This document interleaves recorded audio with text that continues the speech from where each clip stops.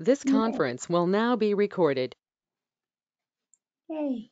Go ahead. Let's go ahead and introduce ourselves because Hannah hasn't been here since a couple of you have started coming. So, Hannah, you want to go first? Sure, I can go first. So I am a moderator, but it's been a very long time since I've been here. I just got super busy. So anyway, my name is Hannah and I'm from San Antonio, Texas, and I was diagnosed with MS in 2017. So it's coming up on my 4-year anniversary by now. And I have relapsing remitting. I'm on Ocrevus, and those are the basic details. So I'm due for Ocrevus like in 2 weeks now. That's about it. I'd love to hear about you, everybody else here too. Let's go for Tim next. I'm going to just go around my screen here. Tim, go ahead and introduce yourself. Hi, everybody. I'm Tim. I live in Fredericksburg, Virginia. Diagnosed on 19 March of this year after 4 years of MRIs and spinal taps and wondering what the heck's going on. I am CIS and soon to be starting Tech Fidera. And I've got twin girls that are turning 7 on Thursday. Awesome. Tree, go ahead, girl. I'm Tree. I am also in San Antonio, Texas. I was diagnosed last October, and I'm on Aubagio-ish. Okay, Karen. You want to go next? You want me to skip you for now? She's muted.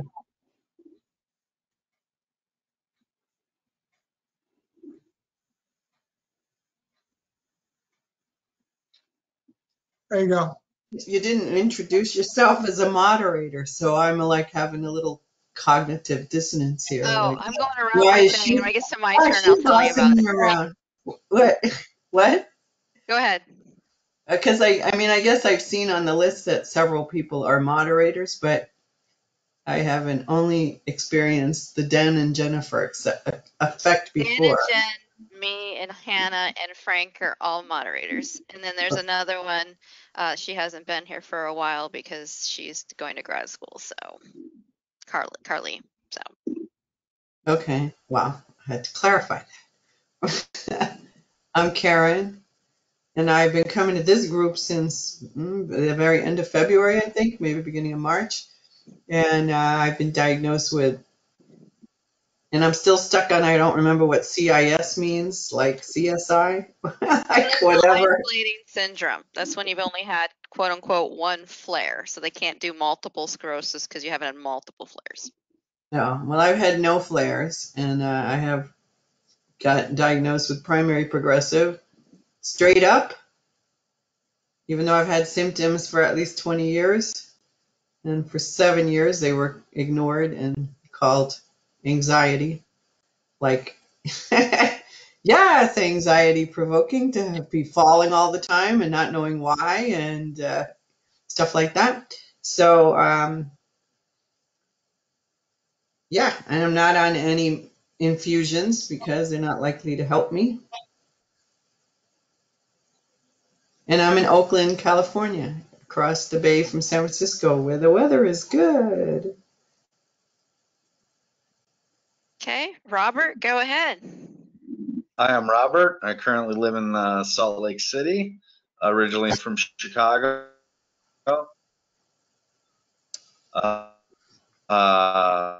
I have relapsing remitting, currently on Ocrevus. I just had my second half of my first infusion 2 days ago, and I seem to be taking pretty well to it. I don't know. Okay, my name is Kim. I live in Des Moines, Iowa. I have relapsing remitting. I was diagnosed in 2012. My symptoms started in 2001. Go ahead, Jen. And I'm Jennifer Digman, and I live in Michigan. I was diagnosed with MS in 1997, and I'm living with secondary progressive MS, and I'm currently taking Rituxan. And not last but not least, I can't talk because I'm tired, Frank. And I'm Frank Austin, and I live in Plainville, Kansas. If you take a map of the United States and stick a pin right in the middle of the 48 states, you got me. You got me. It's a voodoo doll. I was diagnosed in 1997, though I've had it for 15 years before that. Secondary progressive, and I am not on any medication. I treat the symptoms. Has anyone have anything they wanted to bring to the meeting and talk about tonight that's been burning on their minds for the last 2 weeks? If not, I'll go. I think I've said in the past that heat did not exacerbate my MS, that I didn't have the, I was wrong, guys. I was Oh so no. What wrong. happened? Well, what I think is, I'll tell you a little backstory. So, like, Tuesday last week, my husband's like, you want to go to walk to the park? It was like lunchtime. I'm like, yeah. And it's been really hot here, like 80s, high 80s, and it's really humid here. I can't even, like, I'm walking, my right foot is dragging. I can't even get around the park. And I realized, yeah, I've had MS. I can't even think of it because my sister's in town and I'm tired. But the MS, when it's heat sensitivity, that's what I'm looking for. And I realized I've had it, but I hadn't been doing as well before. So when the heat sensitivity happened, I didn't notice it as much. But I had those 2 to 3 months that were amazing for me. So then it really smacked and hit me. And I'm just like, oh, wow, this is intense. And like I almost took, when I was tired last Wednesday, I almost took a header down the stairs behind my back stairs down to my patio when I was taking my dog out one more time. And so the side rail's like really shaky. I'm like, all right, we got to get that fixed now. That's a priority. And yeah, so and then I realized a couple months ago that a good scale for me on how I'm doing is how my reading is doing. And I was like, oh, I can't read, like, it's really hard for me to read like normal books right now. So I'm reading children's books. So I'm rereading Little House on the Prairie that I read in 5th grade 30 years ago. So I can read that. But yeah, I've been really surprised on how much the heat sensitivity has affected me because I didn't have such a huge, there wasn't a big enough difference prior, but I was doing so well for those 2 or 3 months that it really showed up. So I just want to say, guys, I was wrong. I'll take that back. I am affected by the heat. So what do you mean when you say reading? What do you mean when you say reading is hard for you? I have problems with the cognition. So fatigue and cognition are my 2 biggest things.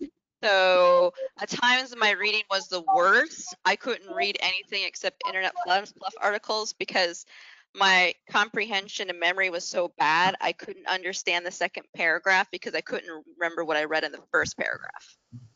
Like that's how intense it was for me at one point in time.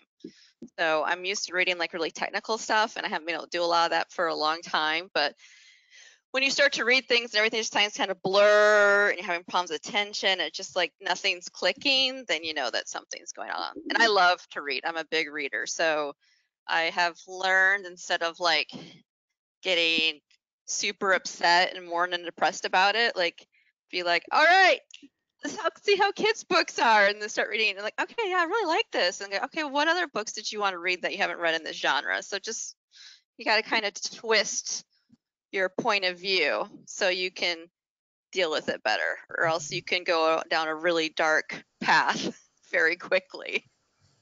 Because I have like sometimes visual, not sometimes, like often visual disturbance. So like that's hard for me. And they just go, oh, well, optic neuritis, you don't have that. It's like, okay, but my left eye is blurry, and I can't really see. So I was wondering about that. But yeah, and for me too. But I don't know, audiobooks seem to work better for me because then They work too I can for just me. listen. I like them, but sometimes it's too much. The beautiful thing about audiobooks is I can like hit the rewind button 15 seconds. Like, what was that? And you can slow it down if you want to, but sometimes it's too complicated. Like, I don't know if you've gotten to a point, or everyone's else gotten to a point where sometimes if your brain, you're really tired and your comprehension issues, you have to put the closed captioning on and watch stuff with closed captioning. Has anyone else had to deal with that? That's like a very, yeah. I remember someone like, hey, you should come over and watch this movie. I'm like, I'll watch it, but I just have to warn you, you have to put on closed captioning or I'm not going to get it. And it's not because I can hear beautifully, but that slow down, when you get super tired in the comprehension, super slow down, it's like this long delay to like, what that garble, what does that mean in English? So, hey, let's say hi to Elizabeth and Christy. We got a couple new people. Christy, sorry, Elizabeth, go ahead and introduce yourself to the crowd. Oh, yeah. I'm Elizabeth. I've had MS 17 years, and I'm in North Carolina preparing to go back to California. We leave June 30th. I'm gonna stop off in Utah to see some family. But I'm there with you. I know exactly what you're talking about, Kim, when you say, like, I was just kidding, I still have heat problems. It's not heat problems, but well, I do have heat problems, but every time I feel good, feeling bad doesn't make sense to me anymore. And it's just like, what was going on with me? Like, maybe I just wasn't trying hard enough. And then I get hit with it again, and I'm like, oh yeah. And you think after several times of that happening over and over again, that you know, it would start to make sense. And it does make sense, but at the same time, it doesn't. And you have to remember, yeah, you have to remember I had an episode of dehydration because it was hot here, and I always drink fluids, and it's like, oh my God, I need fluid, I need water, I need more water, and then afterwards somebody said, well, you should keep Gatorade at home, or, I know I have juice, and it's like, but then you have to remember, like, you have to remember, like, oh wait, what should I do when it's the heat? Wait, what should I do when I didn't sleep enough? That's different than what you need to do when you're stressed out. I'm actually just experiencing the heat-related issues. I'm an outdoor mechanic, and I moved to the state of Utah. It's not very good, especially when it's 100 degrees out. So I've had a couple of days already where it gets towards the end of the day, and I'm really struggling, and I'm realizing it's the heat. I get in the car, I turn on the AC, but I'm really concerned whether or not I continue to do this career. Robert, did we talk last time about cooling vests and the resources to get one? Did we talk about that last time? Yeah, we did. You guys had recommended a couple of places for me to go look. I never did follow up with it because life got in the way and just never did. Yeah, but now the heat's starting to bother you. Yeah. So I don't know if it's feasible to continue doing what I'm currently doing, Wearing it does help a lot. I mean, it works for maybe a couple hours. So maybe toward the end of the day or before you get to that, you could slap one on, or you get enough cooling packs that you can switch them out. But okay. Yeah. I went on vacation just about a week ago. We went to South Carolina, and I brought my cooling scarf. And it's not the best cooling scarf. Like I actually will hold it down, so it'll be right against my neck. I'll grab it and pull it down so it'll be right next to my neck and cool me down. But it's better than not having it. It does help. Yeah, I use a cooling towel too sometimes when I remember it. There goes that memory thing again. But it helps to keep it in my car because I almost always have some water with me, so I can at least pour some water on one type of cooling neck thing. Sorry, forgot. But but yeah, I can pour water on that one, and then I also have another one that has ice packs in it. I think it might be the same one that you have, Elizabeth, I think. And I do the same thing. I'll cinch it a little bit closer to my neck so that it's icy, so it's definitely icy. But they help, and they really do work for a few hours. I used to work a very labor-intensive job, and those cooling packs were a necessity. Like I would keep the ice inside like a lunchbox, and it would keep it cold for hours and hours. And so every time I needed to change out a new one, I would have it with me on the go when I was working. So it's Okay. helpful to have little like tips and tricks like that. Um, somebody, I think somebody, I don't know, I don't remember who it was, but somebody was telling me that Walmart and Amazon are now selling those was it portable fans that you could put over your neck? They look just like headphones, but you put them over your neck, and the fans are battery operated, and they face towards your face, and they just blow air. It's just fans that blow air to your face. So I was thinking about looking on Amazon to get some of those because they look pretty cool anyway, because they look like you're just wearing some headphones around your neck. And I think they come in all sorts of colors, so I mean, helps for me. Just to throw that out there, some cooling ideas. Is that a fashion statement to wear headphones? I Like, think 'cause you're so. like, I think so. It was in my day, back in my back in your day. Well, now you're so when I old. was in high school. But I want to get some of those because I think they're pretty cheap.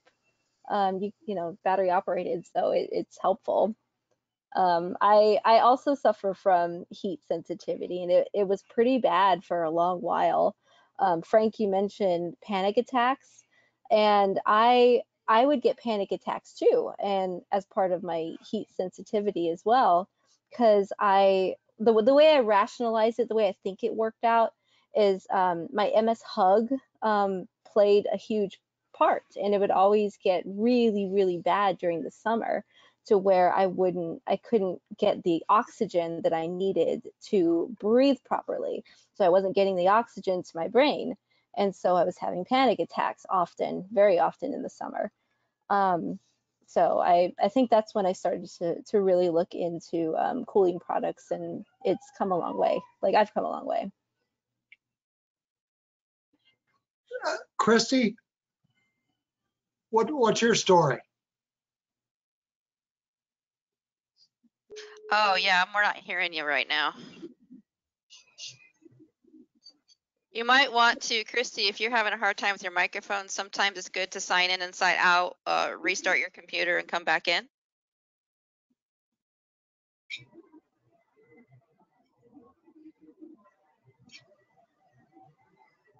Yeah, I don't hear anything. Oh, Okay, she she's said gonna in the try it. chat. All right. Right, yeah. So This yeah, may sound silly, Robert, but if you drink something cool, like if you cool down internally, does that help? Yeah, I think just cooling off. I bring a thermos.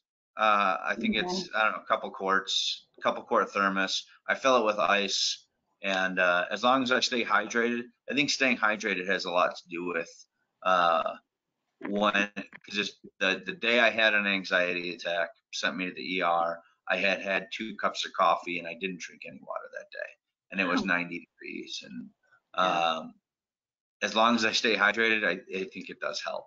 But it's not an instant anxiety attack, I guess. It takes some time, and I don't really recognize it immediately. This is all pretty new to me, so I don't know when things are coming on. So I'm slow to learn, I guess. I don't know what my triggers are yet, but and I'm they'll finding out change. which They can ones change, are Robert. Just to be honest, they can change. And the Yeah. thing that'll drive you crazy with this disease is Uh, like you think you got it figured out, and then it'll throw you for a loop. So my best analogy I have is MS is like 2 water faucets, one that you have complete control over, and the other one you have 0 control over. So you can do whatever you want, and that thing might still be full blown, and you have no control over. Trust me, I've spent was it close to 9 years trying to figure out the secret formula. I have not figured it out except giving myself a break and chilling it out, like letting myself rest. That's the only biggest thing. But I wouldn't give up your job yet. I would try these like cooling vests and stuff first and try to play around with it, because you may be able to work longer. Okay. But and then you may have to be like, look, I don't know if you can change some of your hours or certain things so you're not in the heat of the day.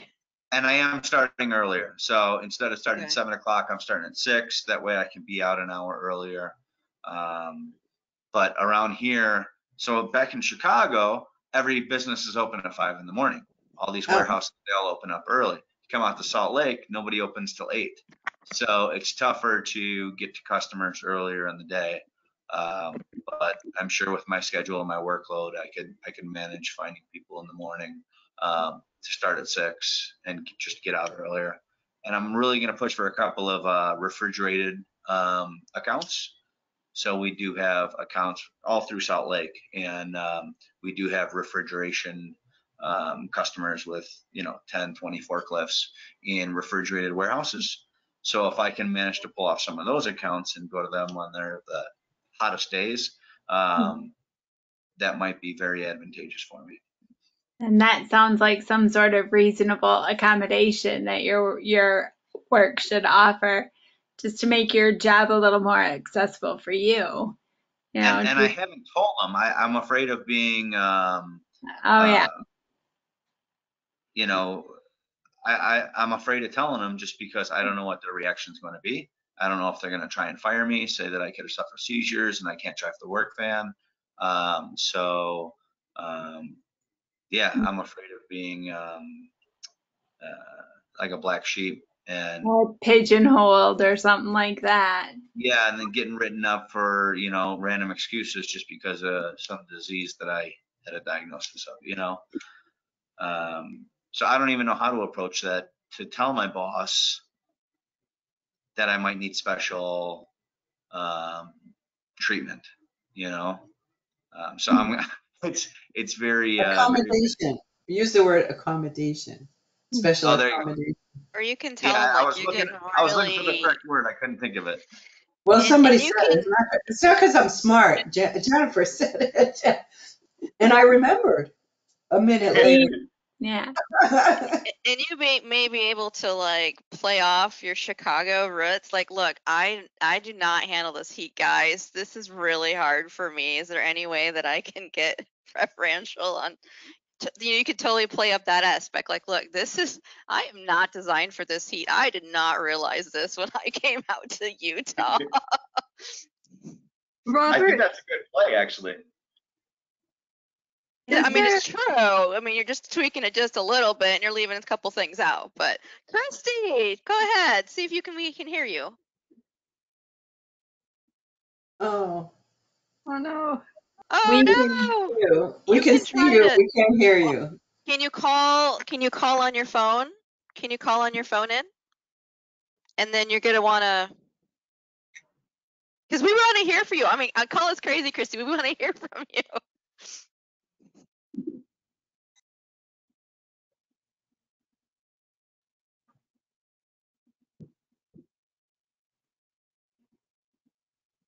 Robert, while Christy's working on technical difficulties, I just wanted to ask if there's a social worker at your neurologist's facility. They can be a really great asset to turn to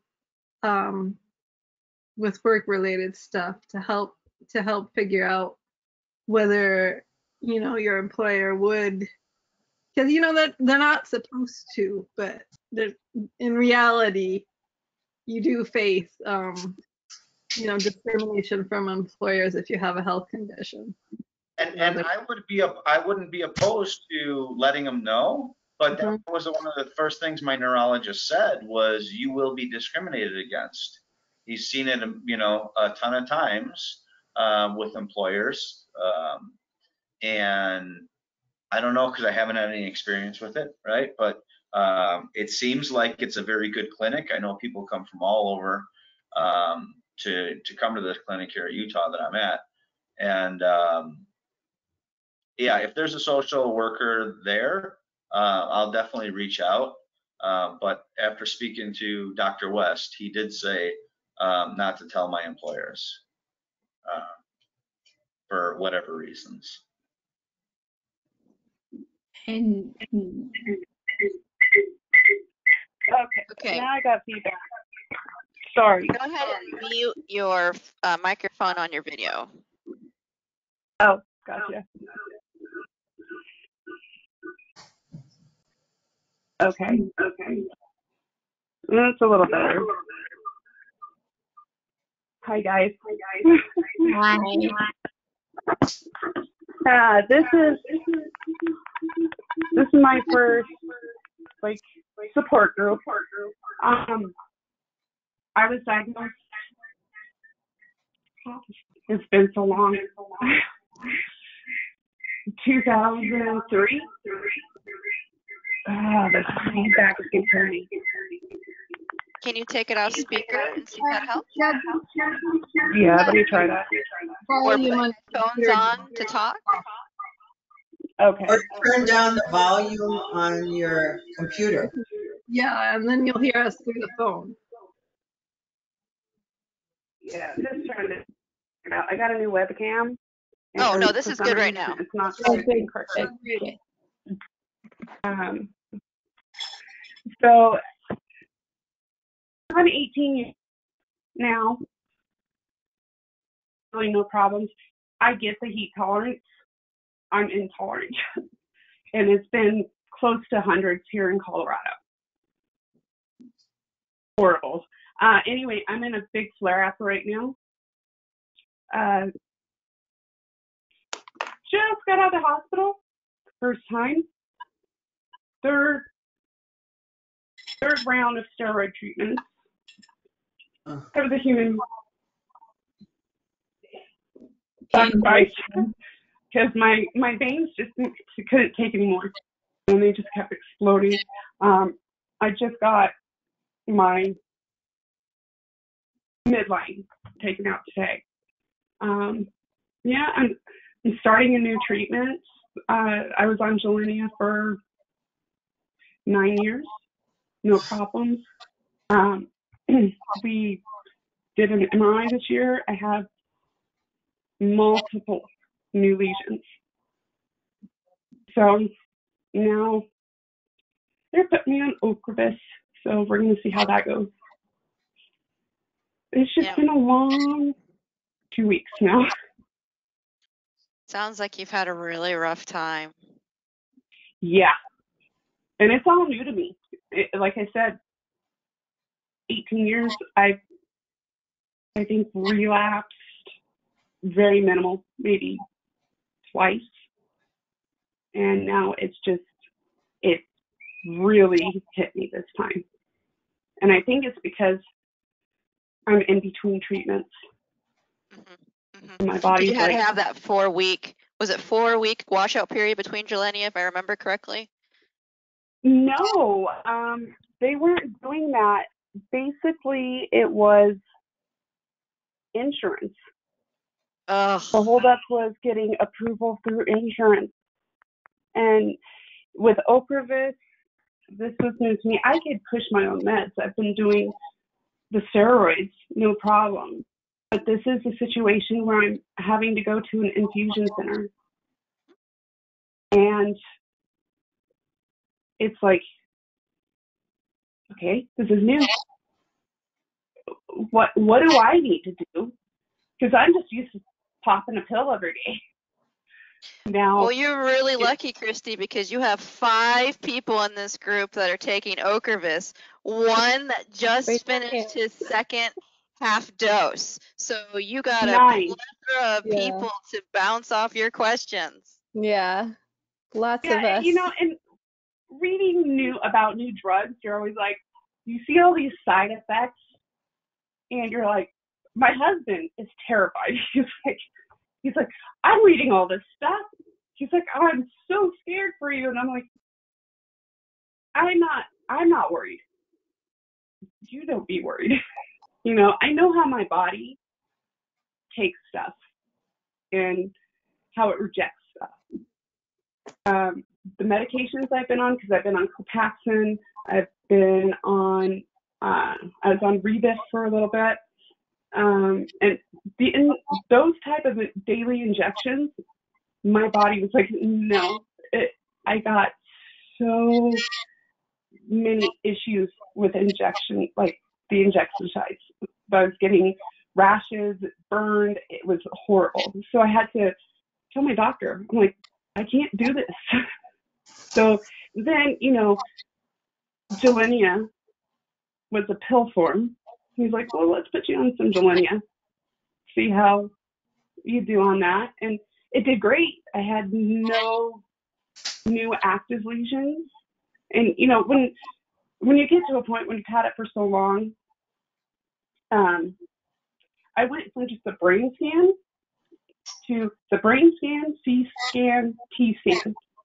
That's 3 tests, and I'm just one of those that just get it done. I don't want to come back and sit in this MRI machine, for an hour for each test. So you just do all 3 at once, and it sucks. Your back hurts by the time you're done. Heaven forbid you have to sneeze, because if you do, they have to rerun that whole section because you moved. And it's taxing. Like, a lot of people don't understand how much it takes out of you every time. And it's once a year. It has to be done, because that's the only way your doctor can set a baseline and track to see what your progress is.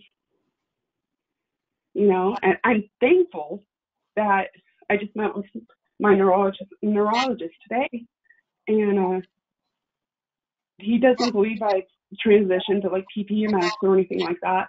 But I'm 18 years, so RMS, RMR, right? Is that right? RMS. Sorry, these acronyms get me. So memory, I can agree and totally relate. I think they would So get that's one anybody. thing, 18 years, and I'm still, where I'm at. It's just right now it's kicking my butt. It's hard. It's hard you're so used to being independent, and it's like you can't do stuff like you used to.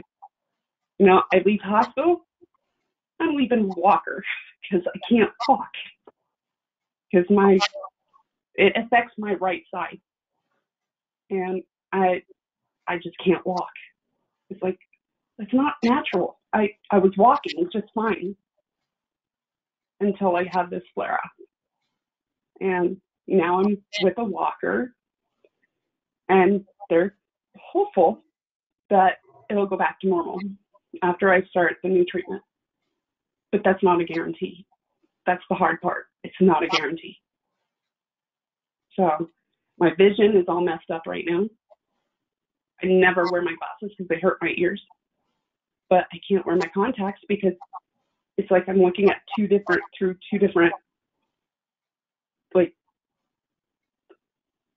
eyeballs. They're not like communicating with each other to make one singular vision. So it's hard. It's tough when you've been independent for so long, and then something like this comes, and you're like, wait, what? Can we just not and go back to my normal? Because I was okay with it. It may not have been the best, but I was okay with it. I could function. Now it's like, it scares me that I might not get all of my function back because its flare-up is so bad. It's the worst. It's horrible. So it's been fun. That's all I can say. Well, we're glad you're here and that you were Me brave to come too. join us today, even with your technical difficulties. It got figured out somehow, but I'm sitting here going, come on, it's a brand new camera. It's supposed to be a plug and play. Yeah, right. Don't lie to me. It did. So if I have to join this way going forward, then that's the way it has to be. Is there anything that we can help you with your concerns or fears or just the unknown with Ocrevus? Is there any questions that we can answer as a group here for you to help you? Do you have an infusion date yet? Yeah, I had my first infusion date on the 16th. Okay. Sorry, I just about forgot about that. I was like, I know it's coming up. What day is it? So I have my first infusion date is on the 16th for the first half, and then the second infusion date for the second half is on July 1st. So my experience with Ocrevus, they gave me 50 milligrams of Benadryl the first time, along with the steroids before the infusion. And I was literally kicking the bottom of the chair trying to walk up because I just got that Benadryl kicked in so hard. I was extremely loopy, and the first 2 hours sucked because the Benadryl really did kick my butt. As far as the infusion went, they said some people had reactions, and I had a really bad reaction to Tecfidera. That's why I went to Ocrevus. But as far as the Ocrevus went, it was 4-hour infusion. Everything went splendid. And then the second infusion, I told them to back off the Benadryl because it was too much the first time around. So they gave me 25 milligrams of Benadryl the second infusion, and then the steroids. And the second infusion went flawlessly. I was in and out of there 3.5 hours. The clinic I'm currently going to, they're trying to push the Tecfidera in 2 hours, and they asked me if I'd like to volunteer for that. I said no, thank you. No need to push the infusion any faster. But from what Dr. West had told me, they had been using Tecfidera for 5 years before they had been using Ocrevus and researching it 5 years before they came out with it in 2018 and had it approved, and they had really good results with it before then. So there are really no long-term studies, but it was actually being used since 2013. So if that helps you at all, that was my experience with it. Well, my neurologist today, he was telling me, he said, he was like, I'm really hopeful that getting you over on the Ocrevus, he said it's the strongest right now on the market to really nail it. And I was like, oh, that makes sense. It's only twice a year, so they have to really overload you to get you through the next 6 months for your maintenance. That makes sense. I'm not really concerned about Benadryl, pain meds, and stuff like that. They never have an effect on me. Like, everybody's like, oh, that knocks me out, and I'm like, what? It does? It does nothing to me. So I'm not too concerned about that. But yeah, it's just funny because I did the 5-day infusion of steroids, and then these next 5 days I'm tapering from, because it's like 1,000 milliliters per whatever. 1,000 milligrams or 1 gram. Mm-hmm. Yeah, and it's very powerful, because honestly, I had vertigo for 8 days, and usually, because that is one of my tells that something's not right with me, is vertigo, the worst feeling in the world. And no matter what I was taking, because I usually pop in methylene when I start feeling dizzy, and nothing was touching it. It was like it wouldn't go away. So after 8 days, my husband finally said, we're going to the ER. And I said, I don't want to. It was just me being stubborn. I sometimes I have no faith in medical doctors that they know what I'm going through, because that's not their specialty. And I've had instances where I've gone to the ER and they're like, oh, you're fine. Go ahead, go home, rest. You'll be fine. And then something is not fine, type of thing. So I lost faith in some of the medical staff or medical to help me. So I'm like, doctor, sorry. what about your IV? How's that going to work if your veins are, do you have a port or something? They had, so my neighbor across the street, she's a nurse, and so I'll call her when they tell me, oh, we're going to do this to you. I call her to get some like clarity on it, because she knows she's got to explain, like, for dummies. She's got to like really break it down for me sometimes, because you can explain it to me and I'm like, what? It's like a deer in headlights look. And she knows that. And she's been a nurse for many years. And so I call her, I'm like, they're doing this to me. Is it okay? She's like, yes. Well, which one? And she'll say, which one are they doing? I'm like, I think they're doing the main line. And she goes, oh. And I'm like, don't say that, Donna. Please don't say that.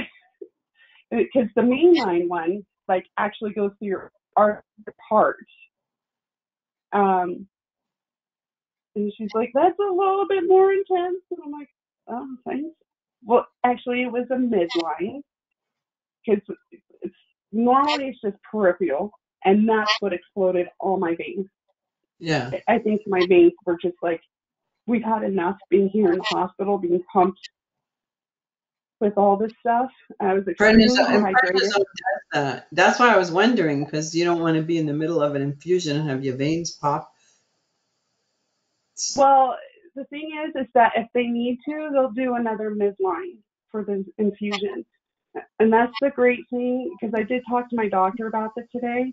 I was like, what if they're so stressed out that they can't get it to do a peripheral IV for the infusion? He's like, don't worry about that. They have their tricks. That's why you go to an infusion center, because they're all trained how to properly place the correct IV if, you're having trouble with, a normal IV.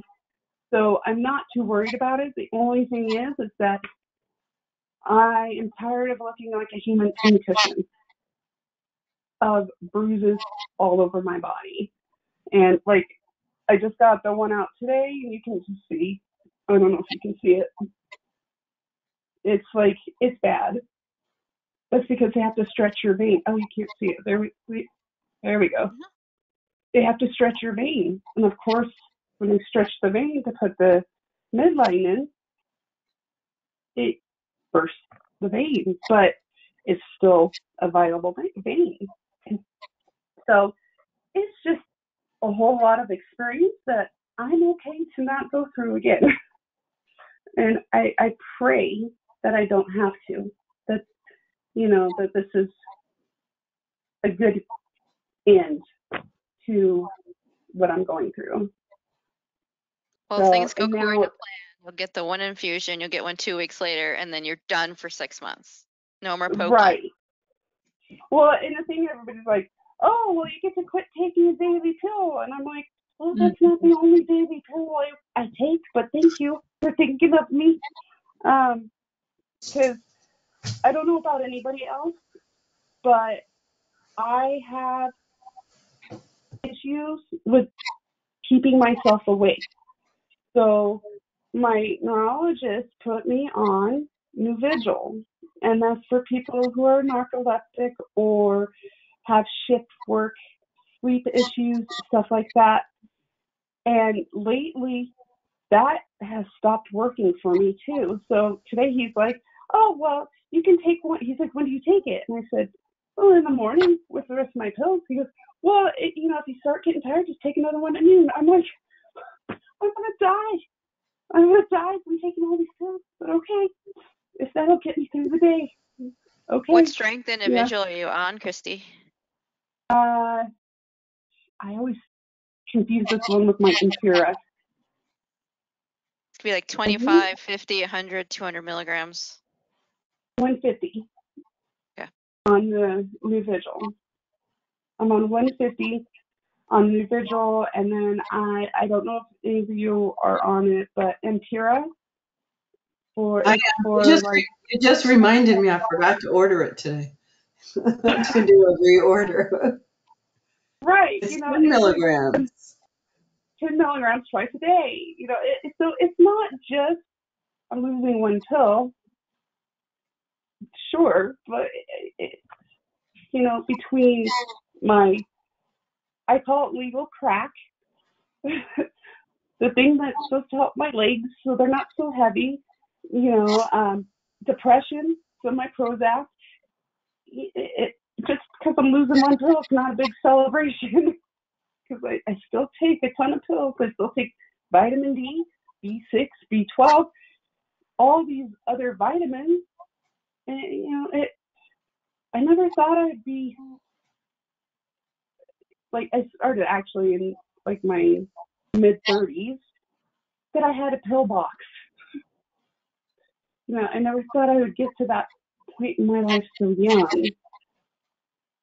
It's very sobering when you actually sit back and think about it. You're like, okay, I'm a little sobered and humbled, but still, it's not fun. I wonder if you'll start feeling a little better. I know when I took the Solumedrol, the steroid, it jacks me up for weeks. I first love it because I'm like, woo, I get energy. And then as it starts to wear off, I feel like crap. So I'm hoping, because you've gotten so many high doses of it, I'm hoping that you're going to feel better as that gets out of your system. And just if you didn't know already, the steroid dose you get for Ocrevus is a quarter of that. You get 250 milligrams, not 1,000. So just FYI on that. Well, I usually don't have new medications. I usually do not have the worrisome side effects, but the steroid, everything was coming out of left field. Like, one of the big side effects is insomnia. So the first 5 days that I did it, I didn't sleep for 4 days. I slept the first night. I was like, I'll be fine. Come the next day after my second dose, no sleep. Third dose, no sleep. Fourth dose, no sleep. Fifth dose, about an hour of sleep. Then the next day, I just slept. It was like, and then I got wicked heartburn. I was popping antacids and like Tums like crazy because everything, like a smell of something would cause heartburn. I'm like, are you kidding me? And then the second round, I slept like a baby through the whole thing. I had no insomnia. This last round, first 2 days, it was okay. Last night, I haven't slept. I am still awake from yesterday, and I'm still functioning. That's the sad thing that scares me. And Drugs today's are my very last. powerful. I took my last. Huh? I said drugs are very powerful. When I had my Solumedrol dose, when I went blind in my left eye temporarily, so they gave me the 5-day Solumedrol. I get 1 to 2, maybe 3 hours of sleep, and I was zipping around with the e-bike going, woo! Well, and that's the funny thing. Like, you're like, all of a sudden you have these like ambitions just to get stuff done, and then you try to get up to do the said stuff, and you're like, oh, I can't. I'm broken. In your head, it's playing like magic. You're like, oh, I can get this done. I'm on it. And then you try to follow through, and you're like, well, dang it. Yeah, I should be done by now, but I just stood up. So yeah, it's kind of a mind game. It really is. Like, you're like, what do I believe? Do I believe that these drugs are going to make me better? Because in my mind they are, but my body tells me they're not. So it's just a lot of unknowns right now. So that's where I'm at. It's like, and it's unfortunately the husband gets the brunt of it because right now, because everything's so unknown, my emotions are up here. and they're normally just center line, but like everything just triggers me. He's like, you need to just stop talking. He's like, I can't handle you right now. And I'm like, I can't handle me. I was like, you don't know what I'm going through. He's like, yes, I do. So I'm like, no, you don't. Do you feel like you have adequate ways to be able to vent and get out all your feelings? Because I know MS for me, I'm always at some point, I'm always in some form of mourning and grieving with MS. That's just how it is. And you get used to a new normal, and then it changes. And then you got to mourn that, and then you have this new normal, and then it's always, my life is always in flux. So I had to learn the best way to, because I learned if I didn't express it, it would just kind of bury inside me and become very toxic, and I had to learn to vent. So I was just wondering if you have found a way that helps you be able to release all these feelings and emotions. And there's just a lot going on, and it's really hard to just, I was just wondering about that, what you were. Yeah, I have a really good support system with my family. You know, and it's taken my mom quite a long time to actually acknowledge the fact that there's something wrong with me. And so now, you know, many years later, she's starting to want to be more proactive on helping with, you know, what's debilitating me, because she's seeing a lot of the changes, because I have a lot of weakness in my right side. My doctor wrote a script today for an AFO.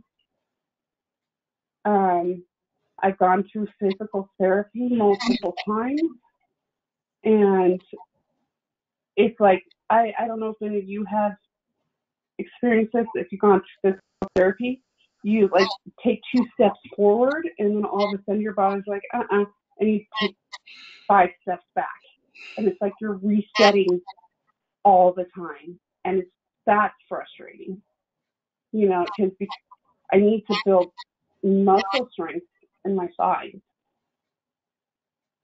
because I'm like, I walk a lot, so why do I have such weak muscles? That right there is hard for me to like wrap my brain around.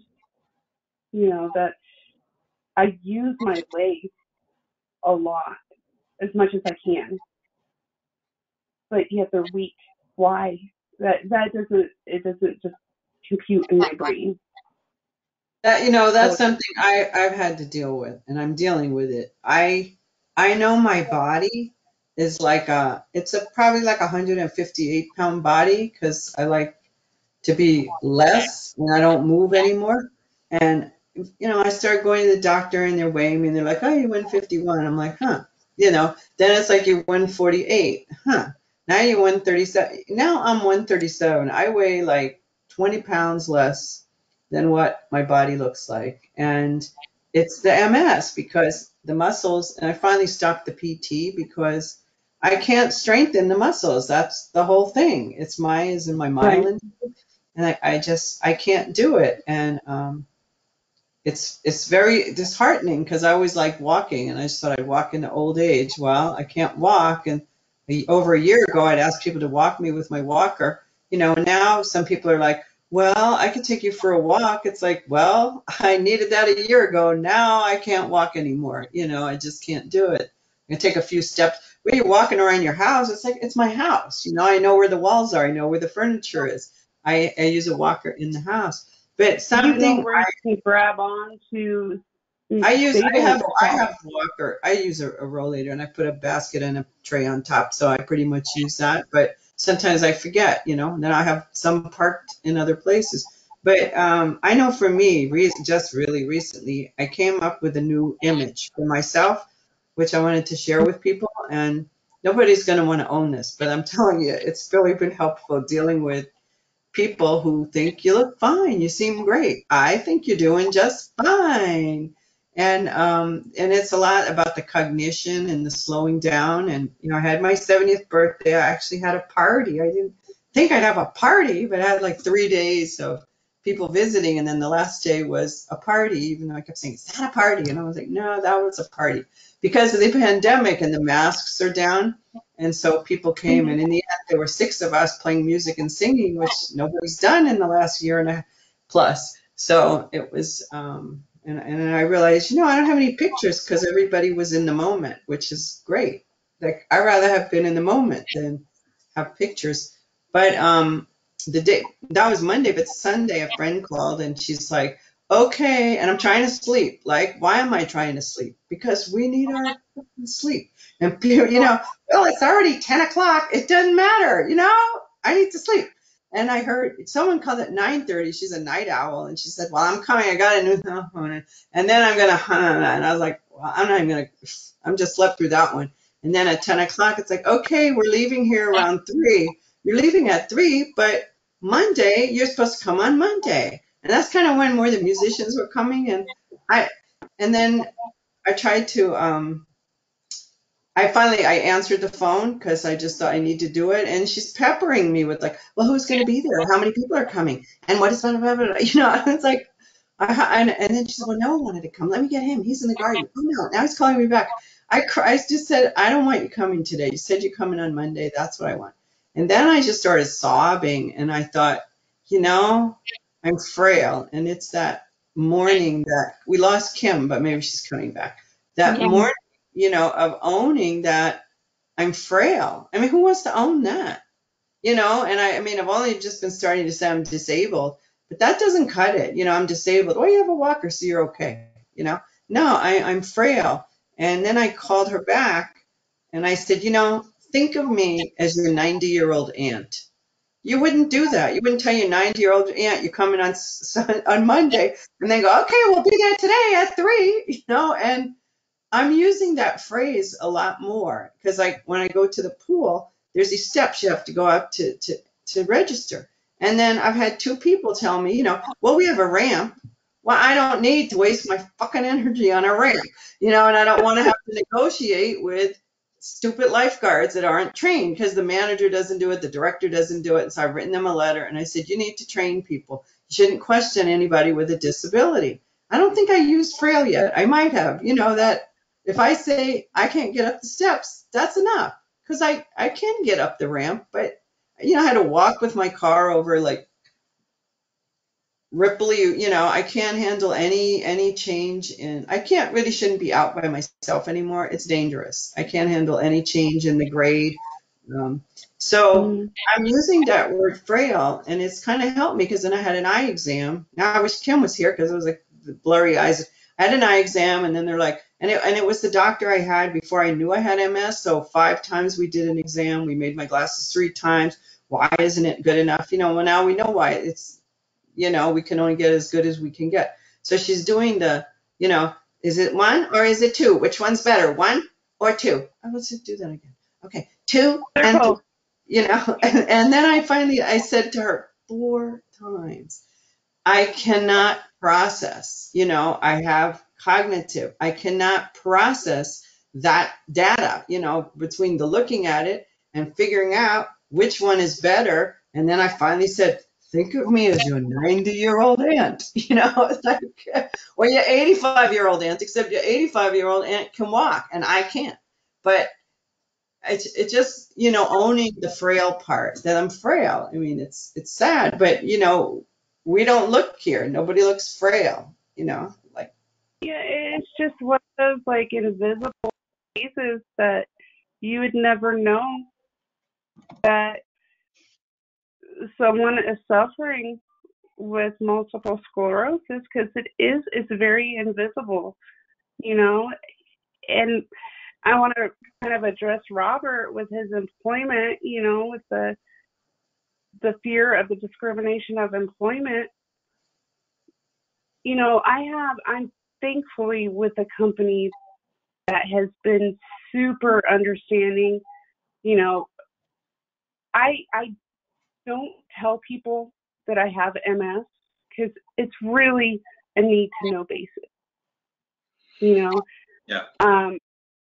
I recently got a new boss, and you know, it was like the beginning of my flare up, and you know, I was having trouble walking around the office, and I pulled him into a meeting and said, I know you do.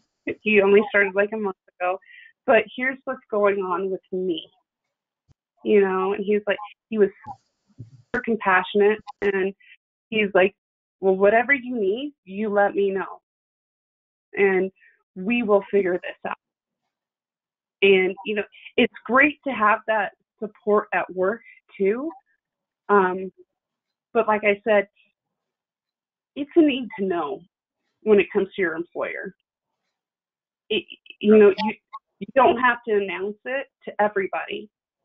You know, and I don't want to, because I don't want people looking at me differently or treating me differently. Right.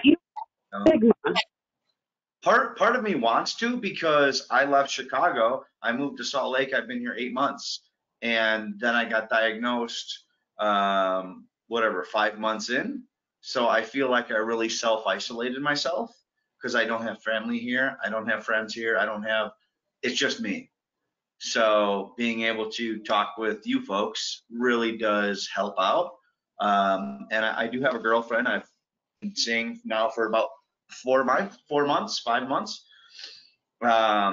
But dealing with the cognitive issues, I just had an argument with her the other day about, I set up a date. I was supposed to meet up with her on Wednesday.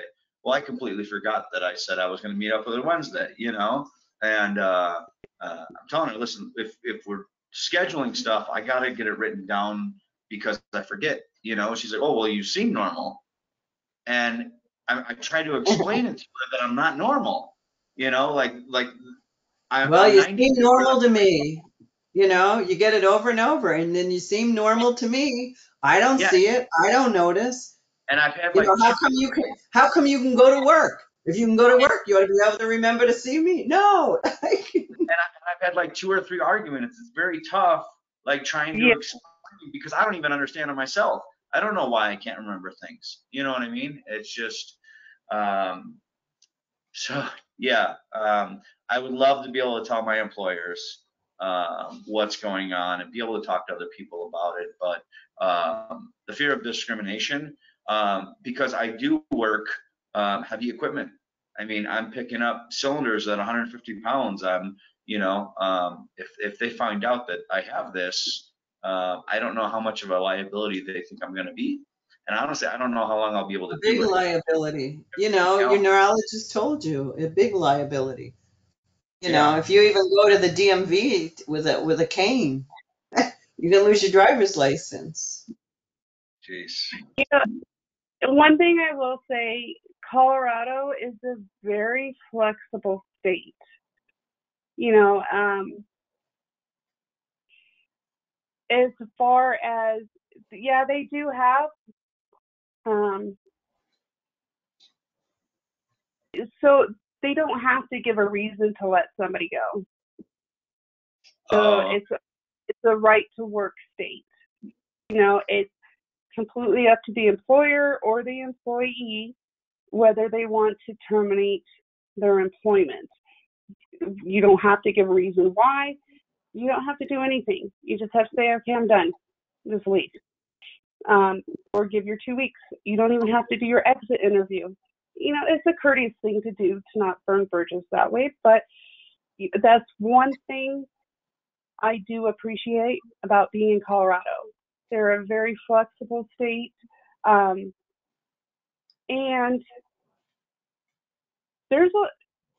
I don't know if you guys know a lot of the history behind MS in Colorado.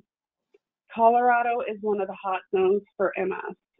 There's research has shown something with the longitude and latitude as to where Colorado sits that is causing higher rates of people with MS.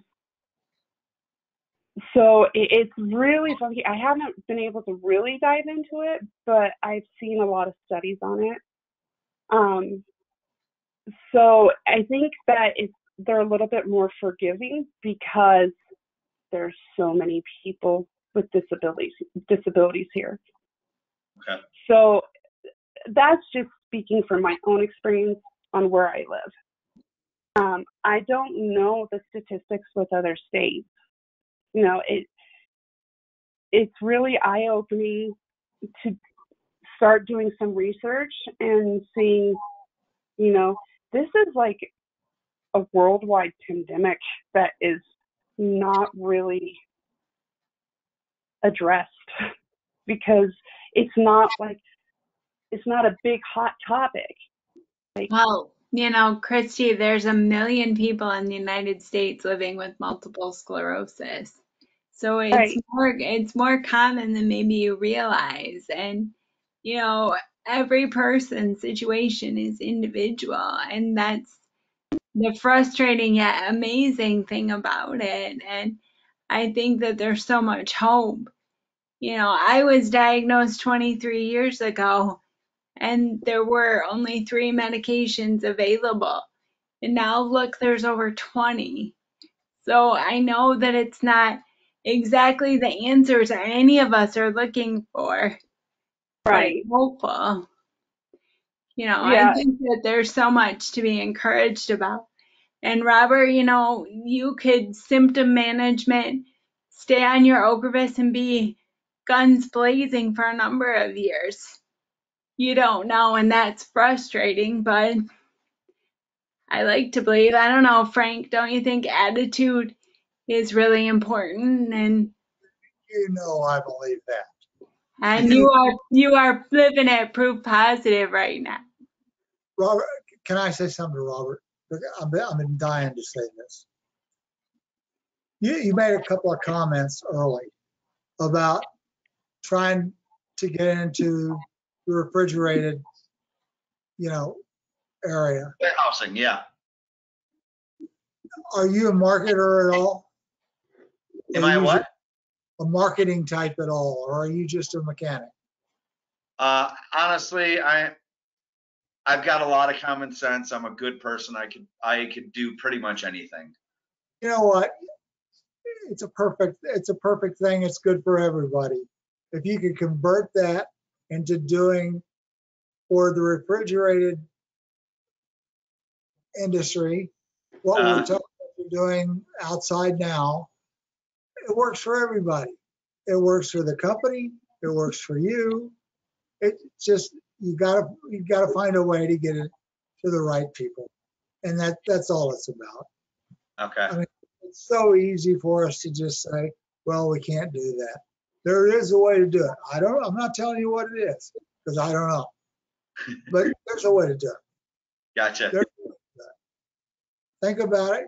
Get your friends together and sit down and brainstorm it, and I'll bet you that somebody comes up with a good idea and protects your privacy. Yeah, it protects your privacy. I'm with you on that.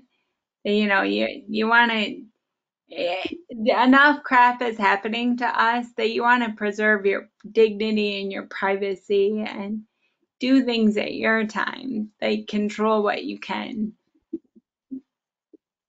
you know, always lived by. I got diagnosed at 23.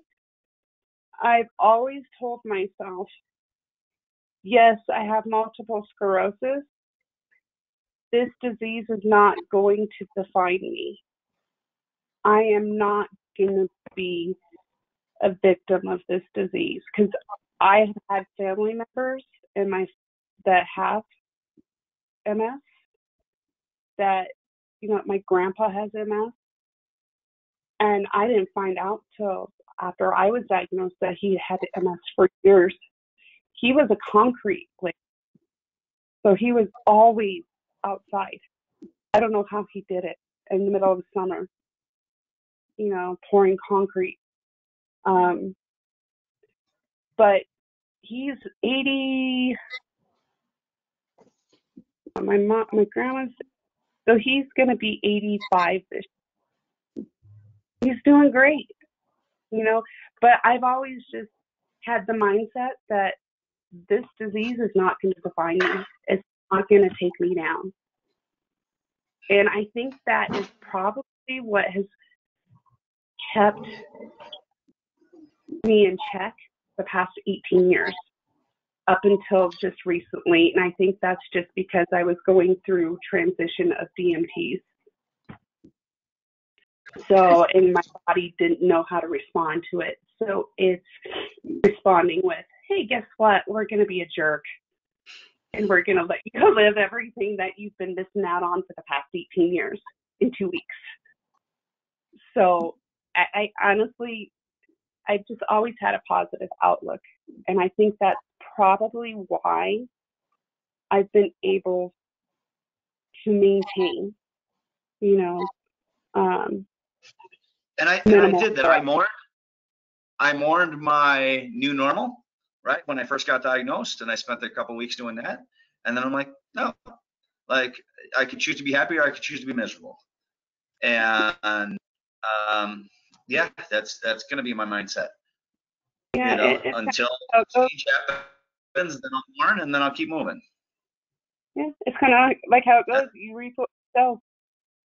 You know, if you're going to have negative thoughts, then negative thoughts are just going to consume, you know, and it is difficult when you first get diagnosed because you really don't know what a possible outcome could be. And it took me years to really understand what this was. And it took years. And then even look at you, Christy, like you, just when you think you get a handle on it, it's like, oh, by the way, I'm still in control. And let me like, you know, let's turn up your world. Let's turn it upside down. This will be fun. But bless your heart for coming here and, you know, just talking. And there's so much power in using your voice to meet other people. So that's. Well, and it's kind of refreshing to speak with people who are, you know, and this is something I learned, not two people are the same because your myelin is attacked in different areas of your brain. So you're never going to have somebody with the same exact symptoms, saying like you could have similar symptoms, but it's not going to be the same intensity, or they're not going to happen, the flare-ups at the same time. You know, that was a difficult one to try to soak into my husband's brain. Because when we first started dating, I told him, you know, I wasn't going to get in a serious relationship without letting my partner know what was going on with me. Yeah. And he's like, well, your grandpa has MS. He's fine. I'm like, there's not two cases that are exactly the same. There is not. It's impossible. Because so sorry. So no, go ahead. I just wanted to go back to that whole positivity thing for a moment. When I was first diagnosed, well, I say first, but I mean like within the year or so that I was diagnosed, neurology really interested me for obvious reasons, right?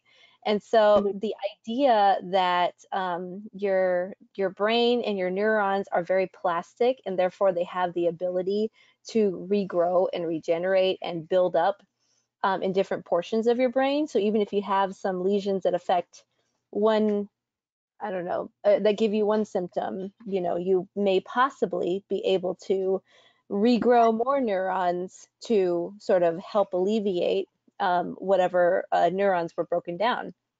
So that alone right there was enough to give me plenty of hope and plenty of possibility, because I knew that like yes, there's a way that maybe someday I will regenerate and I will, you know, get better from this. Kind of like one of those cartoon characters. Yeah. I can just regenerate and grow. And like that's comforting enough for me. And you know, I feel like I have come a long way. Like I tell people all the time that my symptoms were a lot. I had so many different symptoms, so many different areas. And you know, like what you were saying earlier, Christy, everybody is different, of course, but a lot of those symptoms have alleviated themselves and have gotten better. MS hug, for example, I mentioned the panic attacks earlier, and I haven't had a panic attack like since 2019. So like I'm super happy. Yeah, high five. And That's awesome. Well, that was that was a a high five. question. That was a question. So Okay, I thought you were like giving me a high everyone, five. Yeah. That's what I thought. everybody talks about MS hug. What is an MS hug? Well, it's like for me it manifested in a few different ways, but basically it affects your chest area. So for me it felt like I had a corset on all the time, so it was always squeezing me from all sides.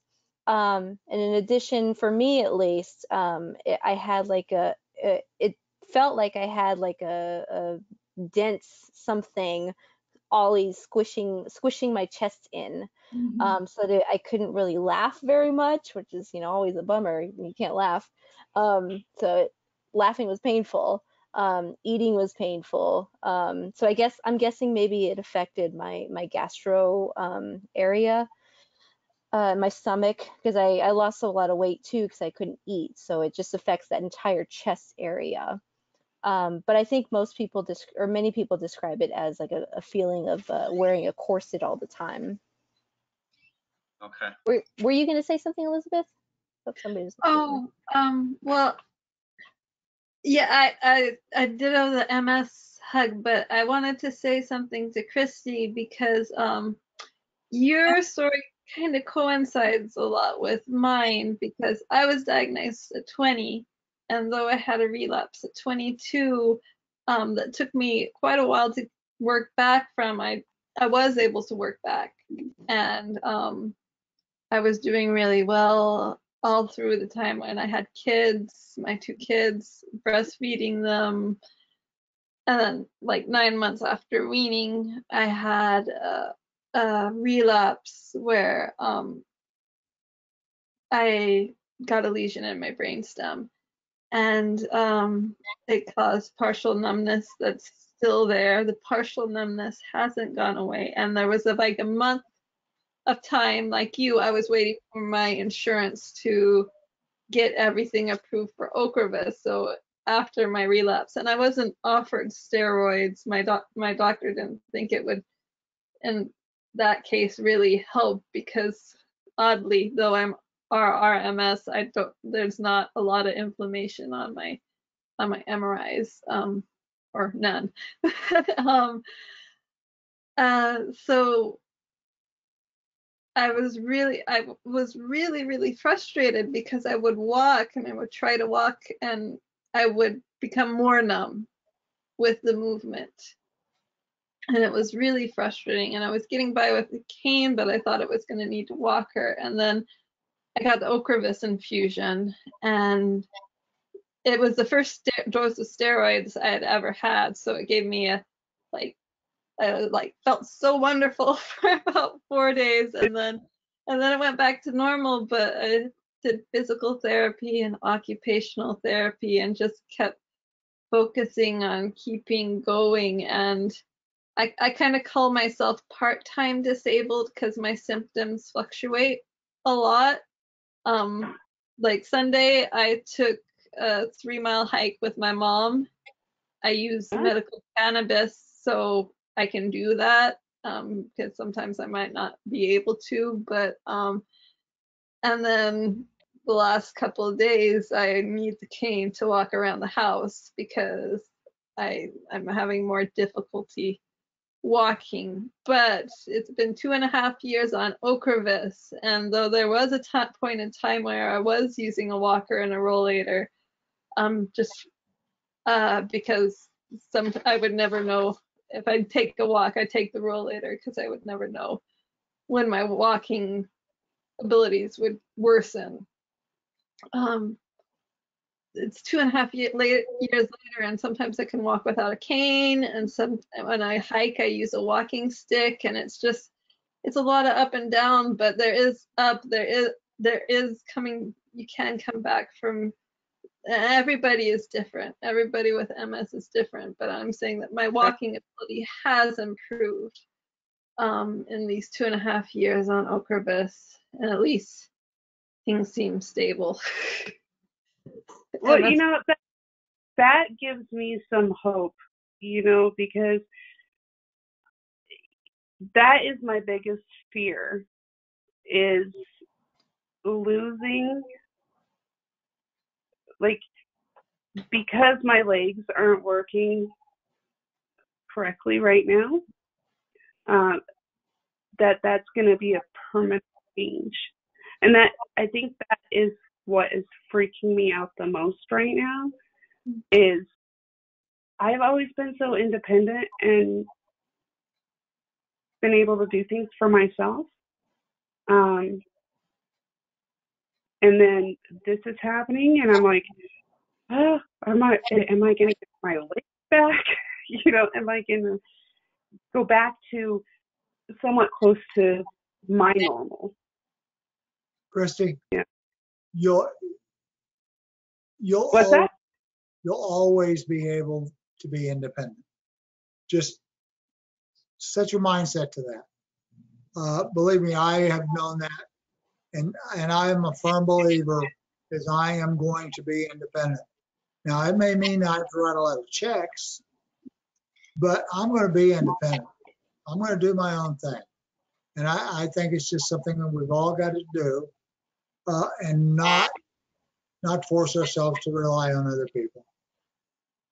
Well, and that's kind of the battle my husband and I are having right now, because he tells me I'm so stubborn.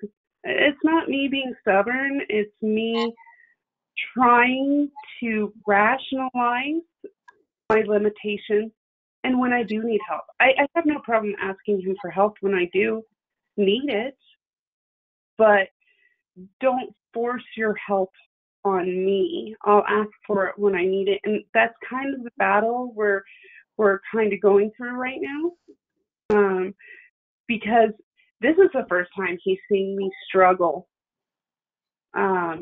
We've been together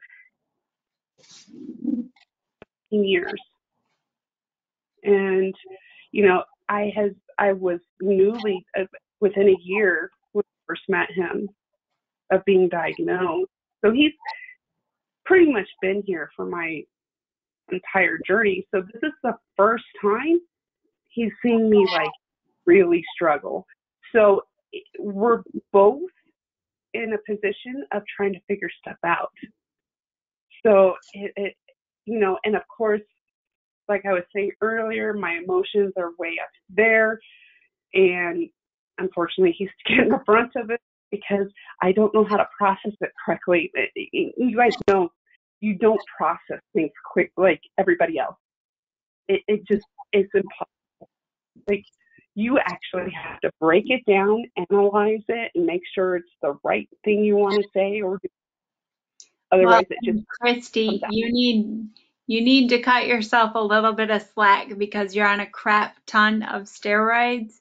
And I know you said you've been diagnosed for a while, but if ever I'm on steroids, I am just an emotional nightmare. And while Dan is not here tonight, he would be shaking his head saying, yes, that I am.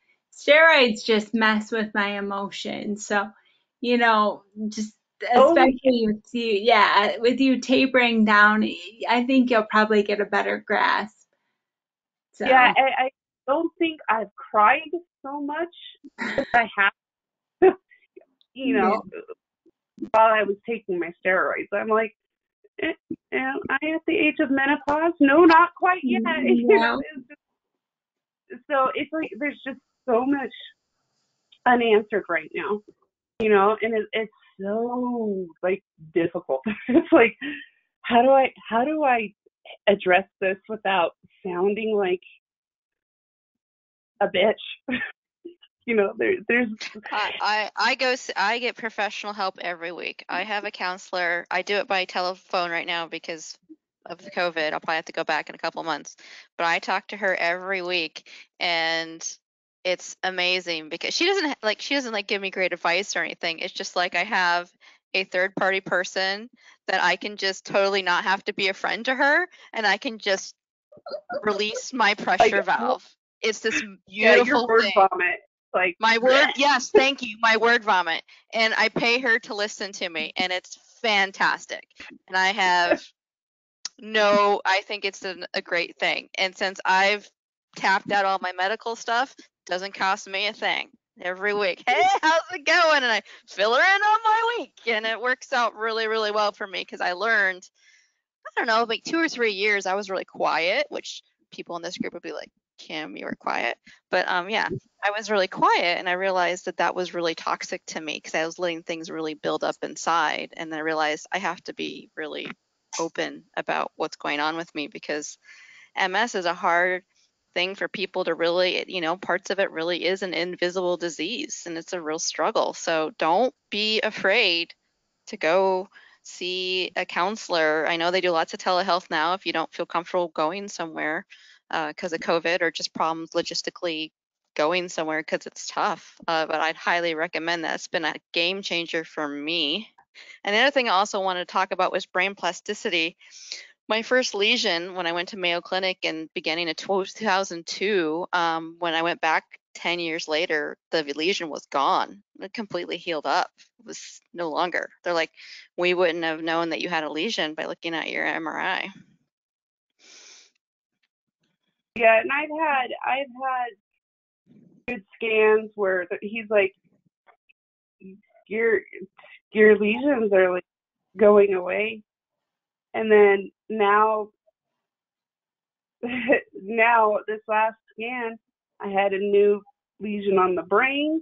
I had a new lesion on my spine, and I'm like, okay, that would explain some of the issues I'm having, but this has been going on way too long.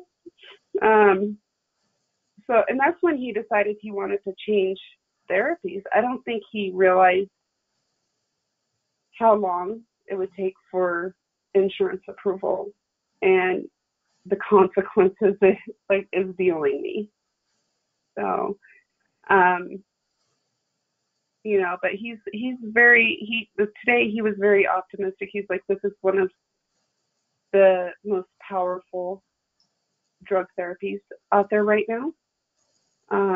He's like, so I truly believe you're going to have a good turn. Yeah. You just have to.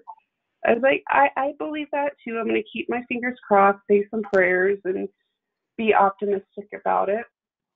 And Christy, we're all like here, everybody in this group is going to be like super optimistic, and we're going to want to check back in with you. And I know this is your first time here, and I feel like I'm trying to pick you up or something.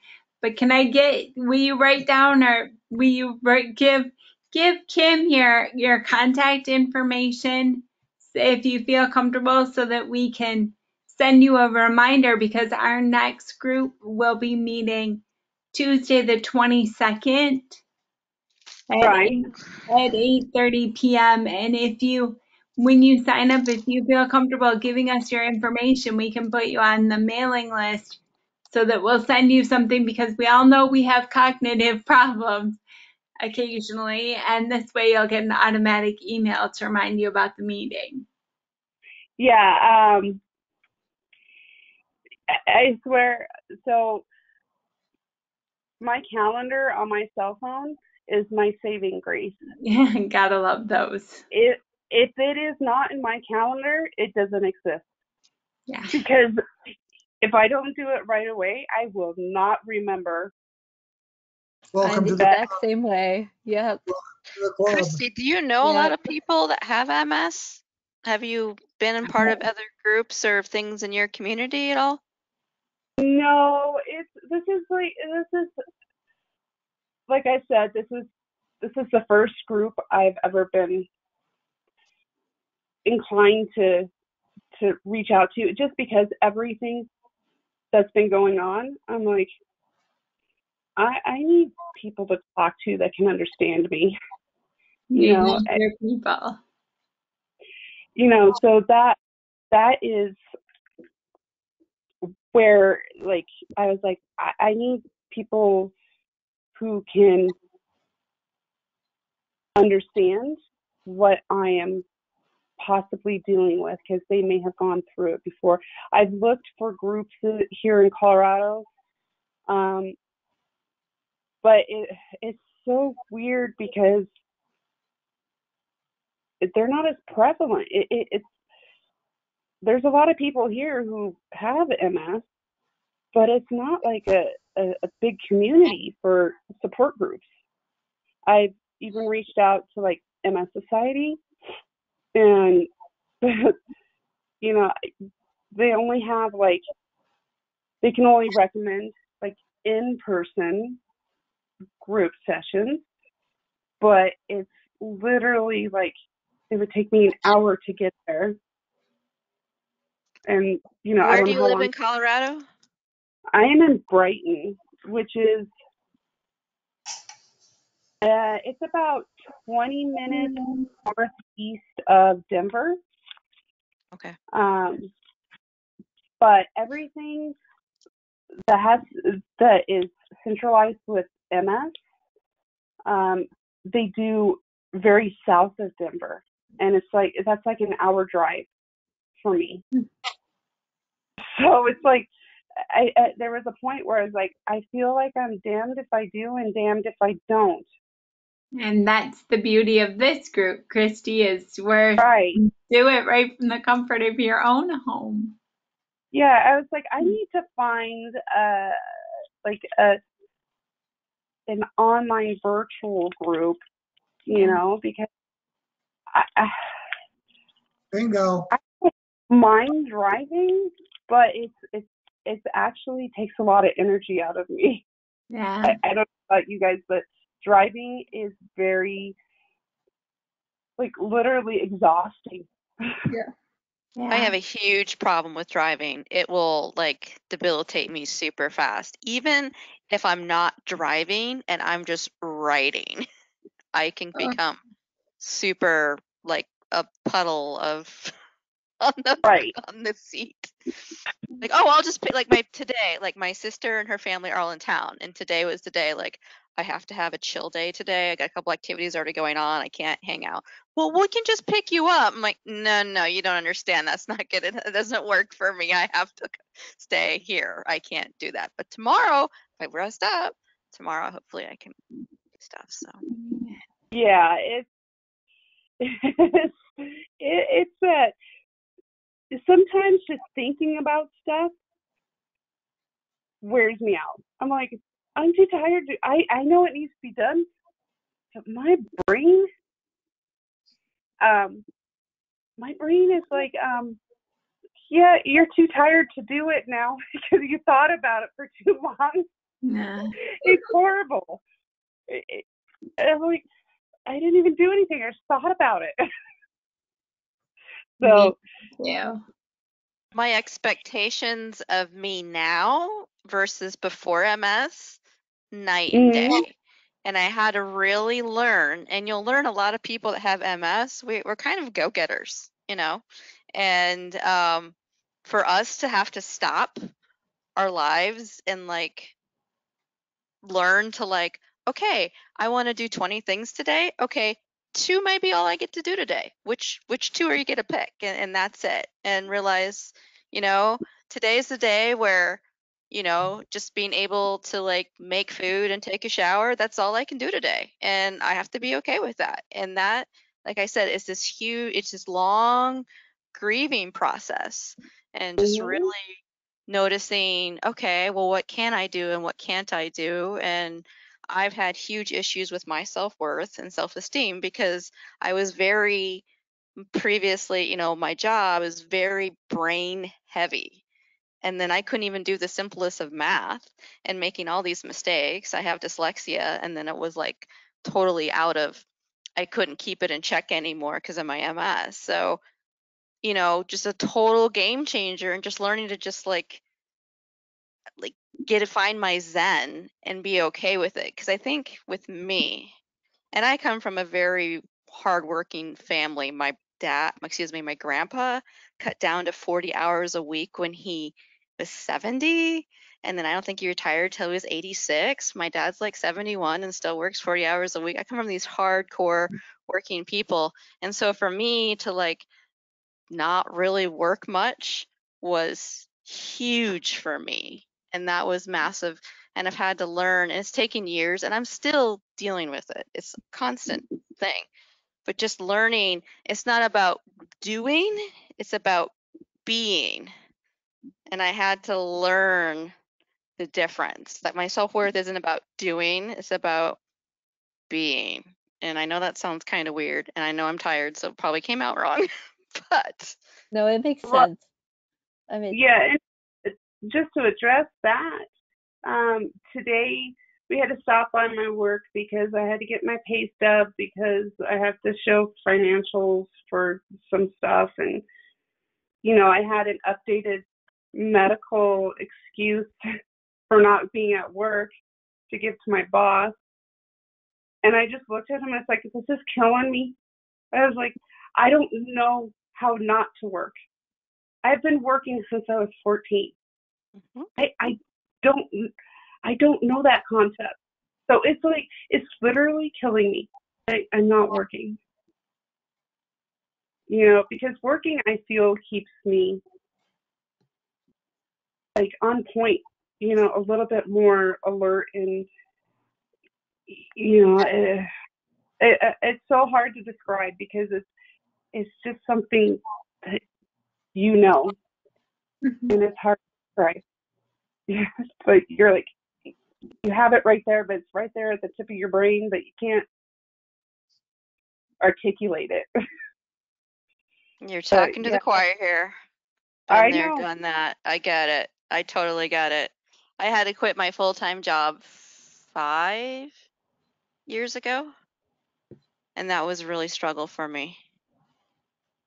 Yes. And then I started working for my parents, and I was so terrible. Like when I did my disability hearing in November, the lawyer's like, see if your parents will write something. I'm like, should my parents write something? Because they're technically my employers. Like, yeah, have them write a section of your errors and your accommodations.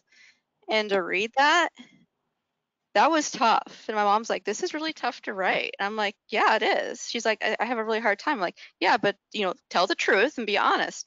And reading that, you're like, who would ever hire you? Because you can't even do the basic functions. I'm telling the judge at one point, I couldn't even just sit there. Like, it doesn't matter what I had to do. I could have done whatever I wanted to do sitting there for 8. I couldn't even sit there for 8 hours. I ended up after 2 or 3, I'd be laying on the floor because I couldn't even sit up anymore just to answer the phone that never rang. And then when the phone rang, I couldn't. You say your first and last name in the business, and I catch like 2 of the 5 words. And like, terrible. Like, I am not your ideal employee. And I used to be, that was my shine. Like, I was the gal that was a snot-nosed college student that was working at the hospital. I got a performance review. I'm like, what do you mean I got all 4s? I do all these 5s. And the HR gal, me being naive, is like, no one gets 5s. Like, she had to bring me down a couple notches. And I was just always this overachiever. So like, these things I'm very used to doing, I couldn't do, and I still have issues like doing the 941 quarterly taxes. My mom has to proofread all my work because I'll mess up. And there was one day I had like this $900 mistake. I'm like, where, or $300 mistake. I'm like, what? I could not figure it out. I kept calculating, recalculating. I give it to my mom. Like, I don't know what I'm doing wrong. Something's wrong. $300 off. Figure it out. She calls me. She's like, do this again. I'm like, okay. So I punched it in the calculator. She's like, no, put it in the calculator. I did. Read it to me. I did. She's like, is that a 6 or a 9? And I looked at it again. And I kept saying 9, but it was a 6. And usually I don't flip numbers, but I continually flipped the same number 7 to 8 times. And I was so furious and upset. My neurologist heard about that, by the way, because I'm like, how?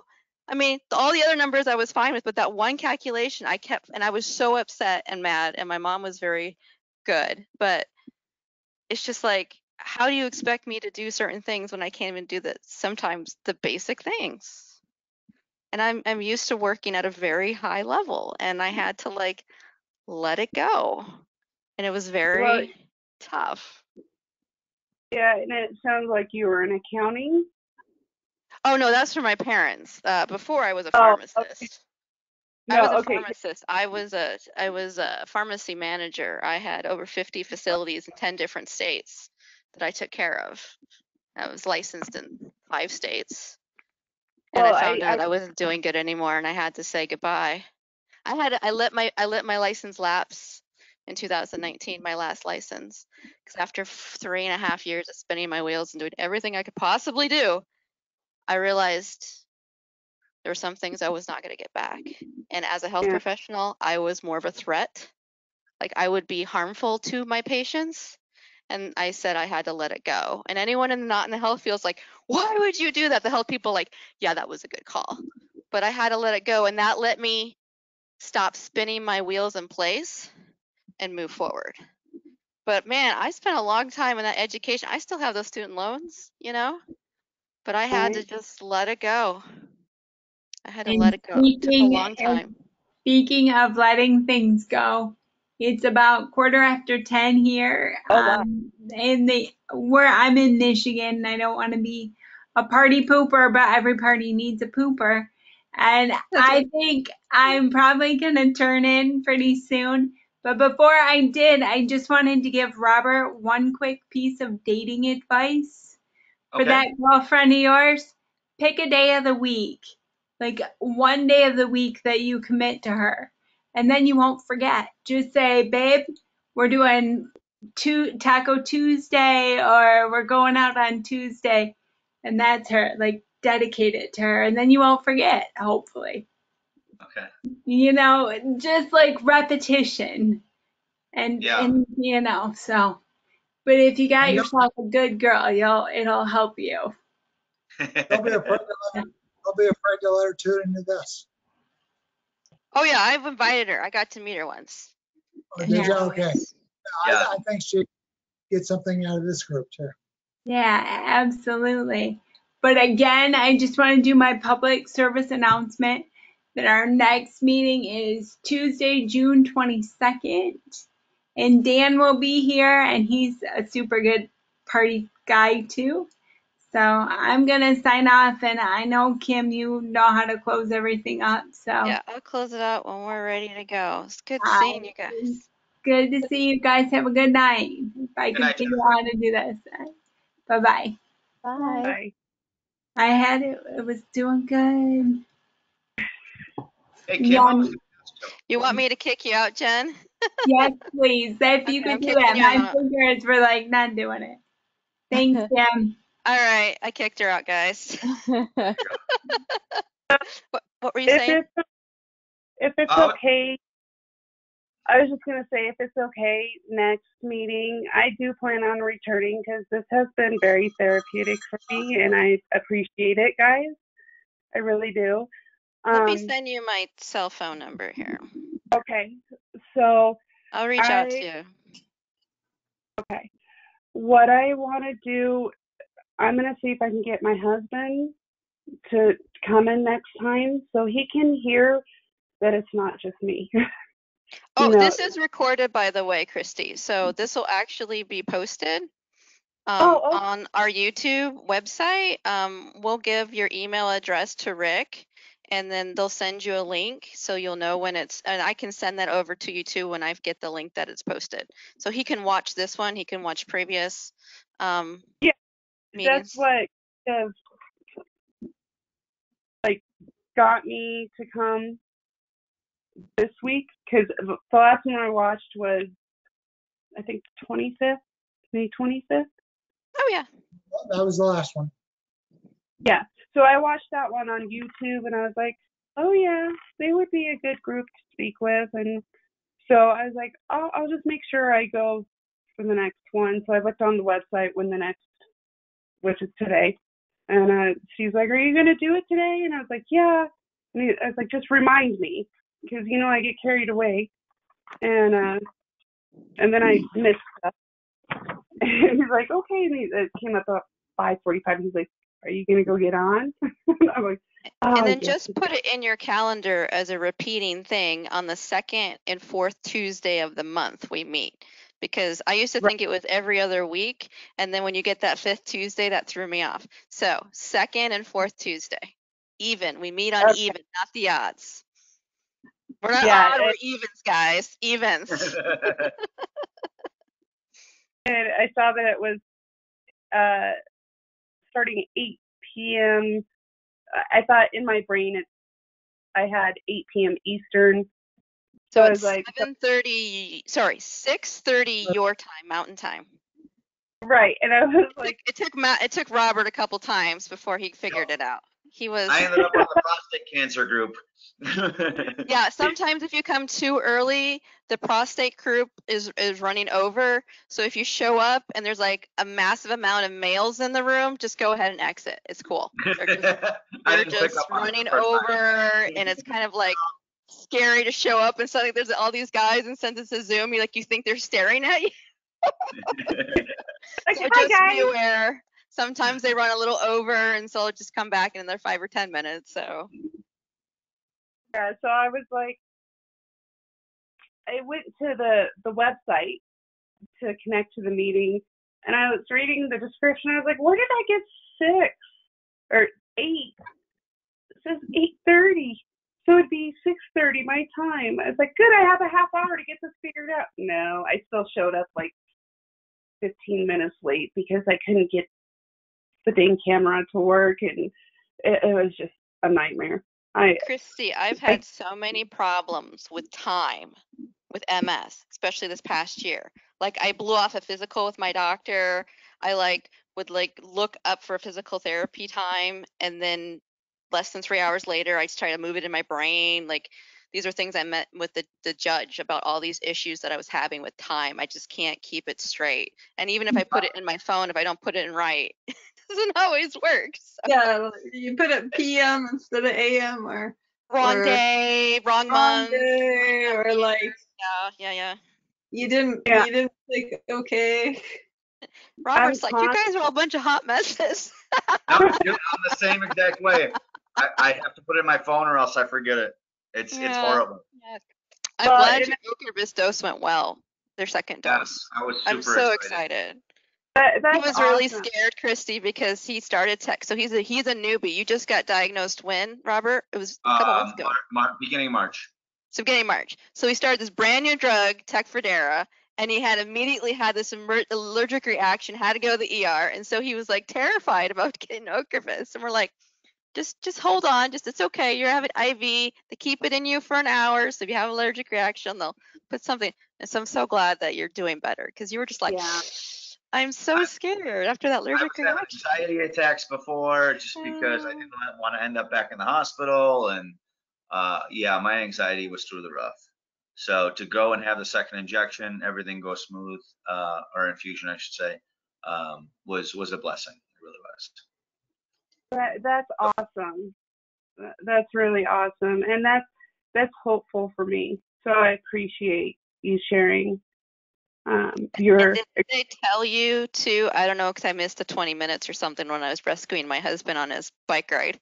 That Hannah and Elizabeth are actually spokespeople for Ocrevus. Did you know that? If you see the brochures, you'll see them. Yeah, you'll recognize their mugs. Really? Yeah. The only like advertising that we see here in Colorado is, maybe I'm just not paying attention, or I'm not familiar too much with either one of you, but it's a commercial, and they say it 2 times a year, and it's probably like a 30-second commercial, and that's the only like advertising as far as Ocrevus is here in Colorado. And I'm like, okay, twice a year. That when I first saw that, I was like, that's only twice a year? That really perked my ears. Did they tell you the price of it? No. You don't want to know. Do you want to know, or do you want the sticker shock later? I'll take the Gilenya for a 30-day supply was just shy of 10,000. Right. I remember that about Gilenya, because I was on it for about 3 months, And I just remember looking at my bill every single time I got not the bill, they give you a receipt anyway, and yeah, the statement, thank you. And just thinking, wow, 30 days for $7,000 was what it was for me at the time. Mhm. It's I insane. had it. I had it denied one month. Like, why is my thing not getting refilled? So I call the insurance, and they're like, "Oh, well, it requires a prior authorization." I'm like, "No, prior authorization is good." Like, "Well, just go to your local pharmacy and get a few." And I'm like, "Well, first of all, my local pharmacy isn't gonna have it. Second of all, these are like $300 a pop, and I'm not gonna pay for those out of my pocket. And third of all, no pharmacist in the right mind is gonna break a bottle that's gonna go expire on the shelf." And so they just kept 9 phone calls later over the span of a couple days, finally got to someone, and they're like, oh, so the drug went up from $7,000 to $8,000 a month. It was a hard limit to 7,000, so we have to get it approved to 8, and then it's covered. So that was the problem. But they just kept trying to like push me, like, oh no, it's just a prior authorization. No. Prioritization's good. No, you just can't just shrug me off like that. Well, I just got noticed because all of my name brands drugs, I'm with United Healthcare, and if there is a generic, they will straight throw you on generic. And the thing is when you're on name brands, they have like a lot of copay assistance and stuff like that really help. I never paid for my copay on Gilenya because Novartis paid my copay every month. But that's a little different because that's a specialized, really expensive drug. If you're just talking about generics and brand on like normal medications that aren't thousands of dollars, it's a little different. But yeah. Well, my neurologist put in for financial assistance for me. So they gave me all the financial assistance papers right then and there. And Ocrevus mailed me a Visa debit card. And then they just swiped the numbers before the payments. And they gave me, so it was a $2,000 copay on my part, but the debit card they gave me was $1,995. So it's $5 out of pocket for the infusions. Well, I just got word from my neurologist. They're coming out with a generic Gilenya. So a lot of people are going to lose their copay assistance because the insurance companies are going to force people to go to the generic. So that is about to happen. So. Good meeting you, Christy. Gonna jump off and eat dinner. So.